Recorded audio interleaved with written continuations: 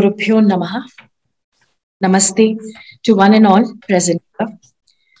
I'm very honored to be a part of this esteemed panel of speakers. And all thanks to the Office of International Relations and Higher Studies, SRM University, Andhra Pradesh, for inviting me to be a guest as part of this virtual launch of an initiative as unique as Aadigyan. A great person once quoted, "India, with all her infinite charm and variety, began to grow upon me more and more. And yet, the more I saw of her, the more I realized how very difficult it was for me or for anyone else to grasp the ideas she had embodied.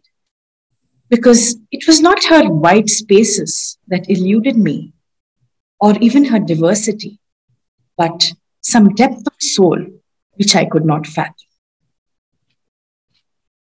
I found this quote to be very apt for this gathering because the very intention of Aadigyan is to spread the glory of India far and wide.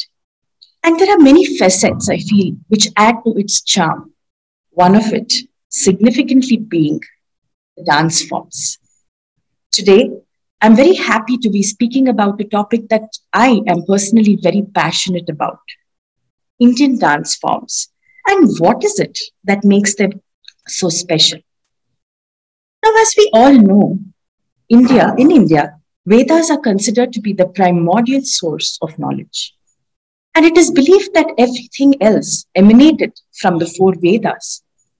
Now, as per the origin of Indian dance, it is considered to be the fifth Veda, also known as the Natya Veda.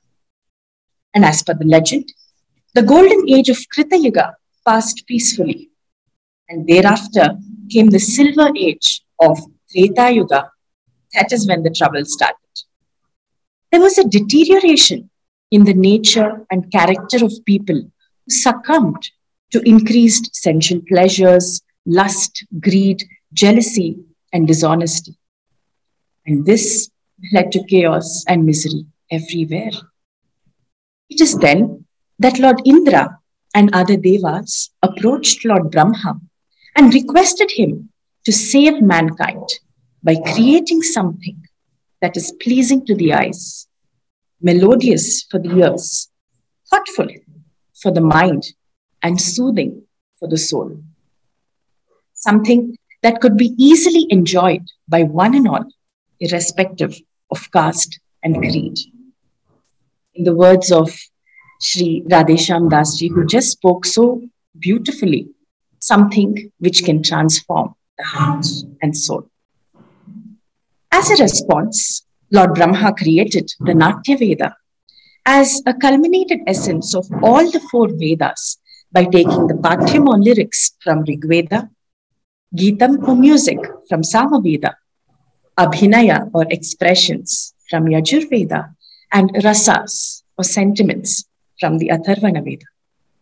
And upon creation of the Natya Veda, Lord Brahma handed over the responsibility of its propagation to Bharata Muni and his disciples. Now, from this story, we understand how important dance is to the fabric of India, because it encompasses the fourfold purpose of life: dharma, righteousness; artha, prosperity; kama, the desires; and moksha, the salvation. We can be very proud of the fact that India is the only country to have 8 classical dance forms, apart from several other indigenous and folk forms, as my friend Radhe Jaggi was also mentioning. Dance has been mentioned and glorified in all the great literary works of India that have followed the Vedas, be it in the Upanishads, the Sutras, the epics, the Shastras, or even the Kavyas. In the Grihya Sutras, it is clearly stated that the arts of music and dancing played an important role in every stage of domestic life, including birth ceremonies, Upanayana or threading ceremony, marriages, simantana, or even the death ceremony. Here I have to mention the epic Ramayana, in which dancing is considered to be a Gandharva Vidya and was a significant part of the Gurukula training system. Dancing was taught to princes and princesses alike, right from a tender age. And our very first picture of Ayodhya as a city full of prosperity, peace, and satisfaction is a picture where the entertainments like music and dance were in full bloom, because these marked an essential sign of a prosperous dynasty. In fact, we read that both Lord Rama as well as Ravana were proficient in the art of dancing. There are numerous descriptions of dancing mentioned in the epic Mahabharata as well, because by then the retinue of Indra's Apsaras had considerably increased, and they had also descended upon earth to allure, to tempt, and be friendly with man. In fact, Arjuna's disguise as Brihannala in the Virata Parva is quite popular. Not just that, Indian dancing has been strongly associated with most of the Hindu deities, including Lord Shiva or Nataraja, who is considered to be the Lord of Dance, Lord Krishna, Ganesha, Subramanya, and the varied forms of Mother Goddess, be it Parvati, Saraswati, Lakshmi, and many more. We also see that the dance postures were sculpted on the walls and pillars of several prominent temples, including the Brihadishwara temple in Tanjore, temples in Hampi, Beluru, Halebeedu of Karnataka, the Khajuraho temple, and several others spanning the length and breadth of India. These were also promoted significantly by several rulers and their dynasties, including the Cholas, the Pandavas, the Pallavas, as well as the Vijayanagara dynasty. Now here, it brings us, I feel, to a very important question. What is it about Indian dance that makes it so significant and widespread? And why is it important for us to embrace it? I feel Indian dance forms aid in the all-round development of an individual because it goes beyond the realm of physicality and it indulges one's thoughts, emotions, and psyche as well. Dance truly acts as a stress buster by helping release toxins from the body and also activating the brain cells simultaneously.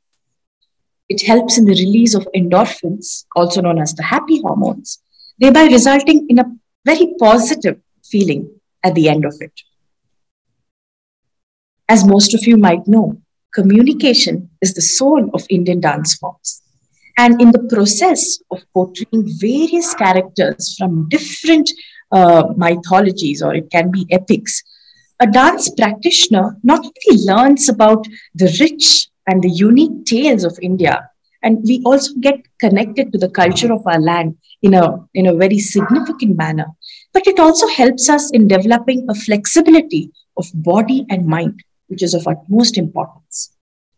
In the process of maybe for example, when I played the role of Hanuman in one of our productions, Chitra Lohita, where Hanuman opens his heart to show his devotion to Sri Rama, of course, I knew the importance of bhakti even before that. But by dancing that episode, the transformation that happened in me and the way I could connect to bhakti as a concept was so much more stronger.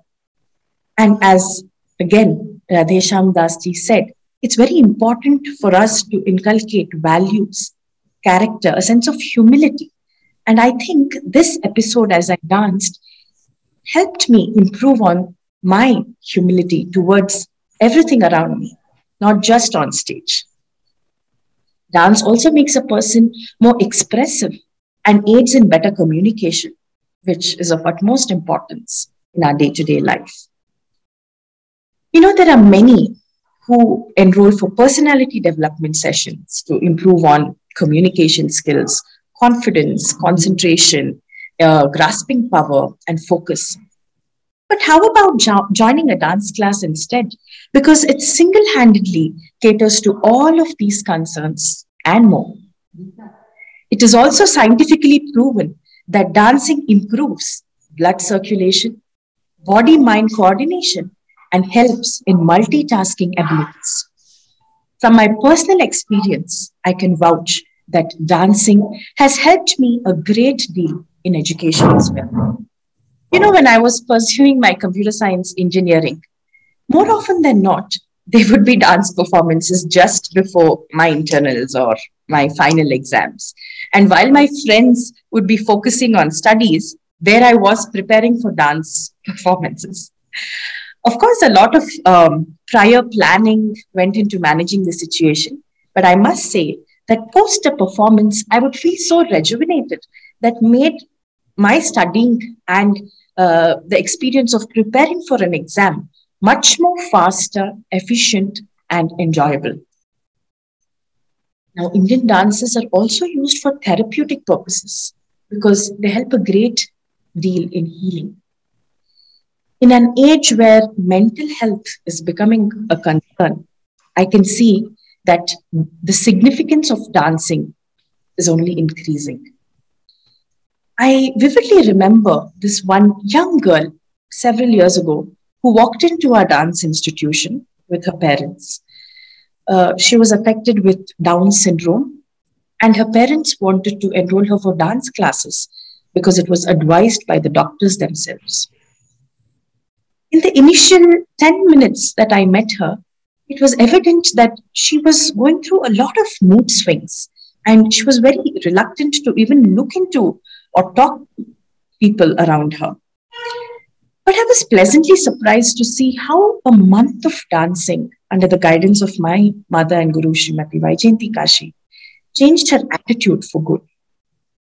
I feel dance had a calming effect on her mind, and it made her feel more relaxed. And I think a sense of accomplishment engulfed her after every dance class, which eventually increased her self-confidence. Though dancing might not completely heal a syndrome, I feel that it certainly eases out and improves the coping mechanism. And one of the other factors which I feel makes Indian dancing so special is its universality.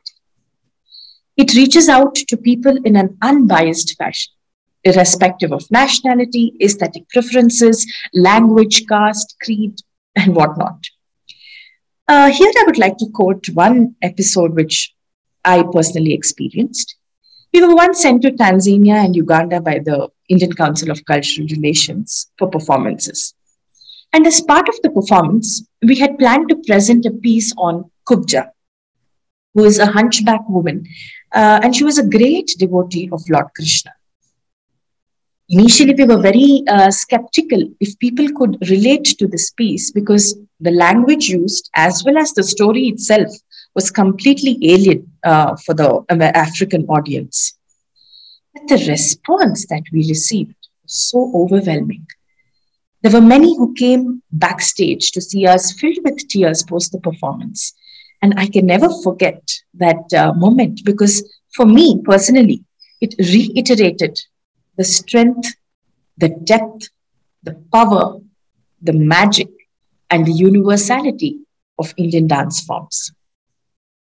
Now, many a times, we often even question the relevance of Indian dance forms. There is also a misnomer amongst the younger generation that Indian dance is only meant for older people and maybe only for the feminine gender. And as my friend Radhi said, maybe they feel it's beyond their reach.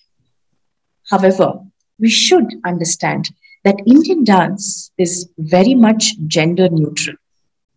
And it's like a river that has constantly been flowing through generations, enriching civilizations with culture and values.